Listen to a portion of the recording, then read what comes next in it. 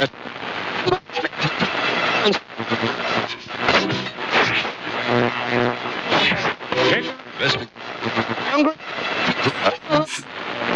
afternoon. Lazy afternoon here in Calgary. I've been out for my wheel. It's quite nice.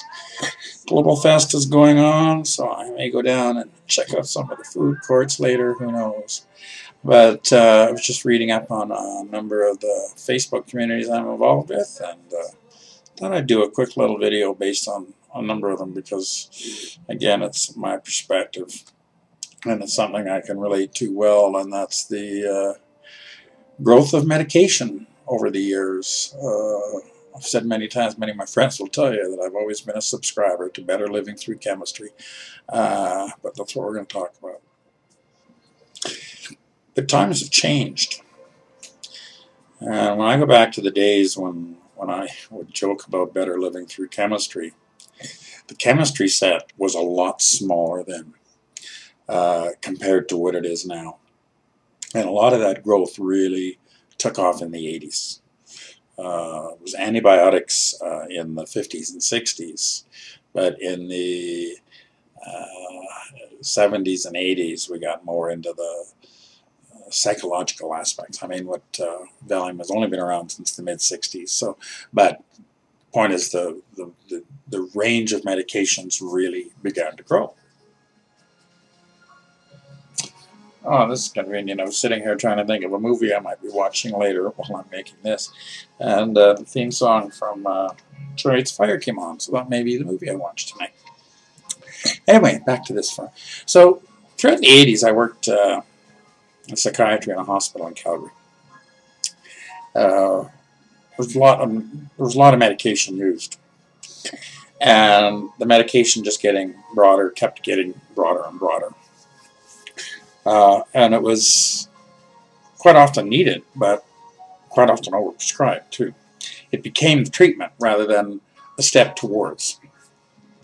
That type of use, or using it that way, also became an ingrained way of thinking. It was easy to do, well, we call them chemical restraints. Give somebody enough Haldol, they're going to be quite quiet for a while. I think the other thing that has to be acknowledged is in that same time, in the 70s and 80s, excuse me, the spectrum of developmental and psychological disorders was much narrower. It just was. In the 80s when I was working, you didn't see, I remember, I think in 10 years, saw 2 cases of autism.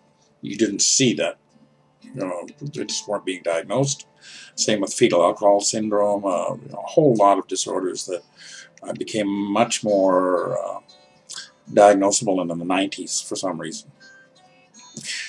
However, that philosophy of medicating continues today, and we're using medications now on kids on disorders where these medications were never really designed to be used, but it's still easier to medicate.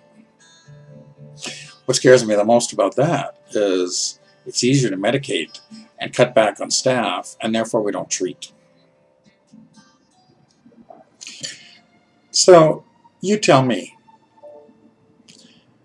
whose interest is this really in?